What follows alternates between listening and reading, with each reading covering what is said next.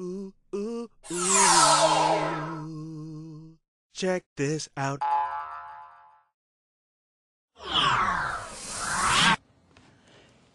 You're watching The Dean Show. This is the mailbag. We're taking a call right now. Yes, I know I've had you on hold. I appreciate that. Go ahead.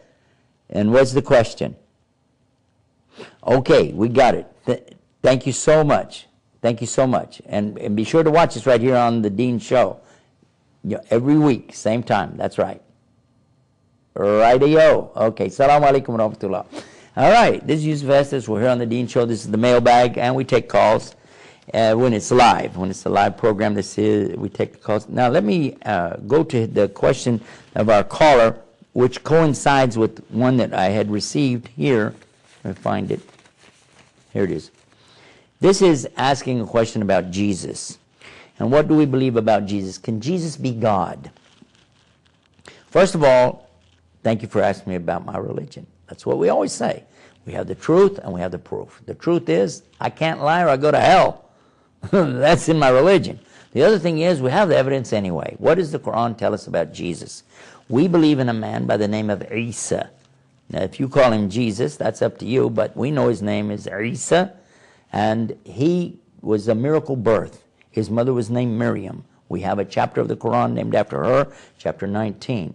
And his miracle birth, there was no human intervention here. There was no man. There was nobody who fertilized any egg and implanted it in her like they do in modern days or anything like that. She had a miracle birth, and it was by the will of God. Almighty Allah willed it to be done. He says, kun fayakun, be and it is. And that's how Jesus came about. But does that mean he's God? Well, how is it that we got Adam in the first place? If he was anything less than a miracle, I'd like to know, because he has no father or mother. Adam was created from dirt, and Allah blew life into him. And then let's take the example of Eve. Eve was taken from a bone from Adam. We have this in our Quran, by the way. If you didn't know that, you need to know that we know Eve, she is created from Adam.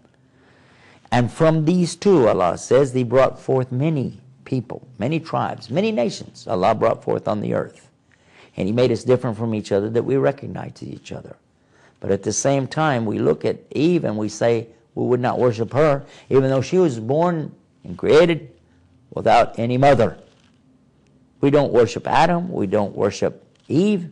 So why should we worship Jesus? Just because he didn't have a father. Makes sense? There's another point too, is let us look to Jesus and think, peace be upon him. Did he eat food? Yeah. Does God have to eat? Did Jesus sleep? Does God have to sleep? Allah doesn't sleep. He says in the Quran, Allahu la ilaha illahu al-hayyul qayyum, la ta'khuduhu sinatun wa la nawm. That he is Allah, beside whom there's none other to worship. The all-living. He's always living. He's never been created. He didn't just start up one day. No, he's always living and always self-subsisting. He doesn't need anything. He's not needy at all. And then it says he doesn't sinatun, doesn't grow weary, and he doesn't naum, he doesn't sleep. God doesn't get tired. He doesn't go into that twilight zone of and he doesn't sleep, because he's Allah. He's not like a human. So get that in your mind. But now, what about eating? If you eat, don't you have to go to the bathroom? And you want to say that God went to the bathroom? Astaghfirullah. This is too much for the Muslim mind to even contemplate that you would put God in the creation. Although we immediately recognize from the Quran itself that Jesus fulfilled Scripture. He fulfilled prophecy. He came to fulfill prophecy that he would be the Messiah, that he would be the miracle birth, born of a virgin, and he was. And when he came, he brought a mighty message, and the message was, worship God without partners. To know, O Israel, the Lord your God is one Lord, and you have to love him and worship him with all your heart and all your mind and all your strength. That's in the book of Mark, chapter 12, verse 29. Very clear. And that's the message of Jesus. Not worshiping him, but worshiping the one he worshiped, Who did Jesus worship when he prayed? And he said, and you pray who? To the one above. And how do you pray? God, your will be done on earth as it is in heaven. And when he was in the trials and the fitna that was coming about in Gethsemane, and he prayed and he was asking God, let this cup pass from me, but even so your will be done. Who's he talking to? Himself? And on the cross, according to the people that have him on the cross, the one on the cross is saying, my God, why have you forsaken me? And we wouldn't accept this. We won't accept that because no prophet would say God was forsaken them. It's the devil who is forsaken, not any of the prophets of God. They were always in the best care of Almighty God. And this is why Muslims say what we do. We believe that it is true that he is a mighty prophet. He is a miracle birth.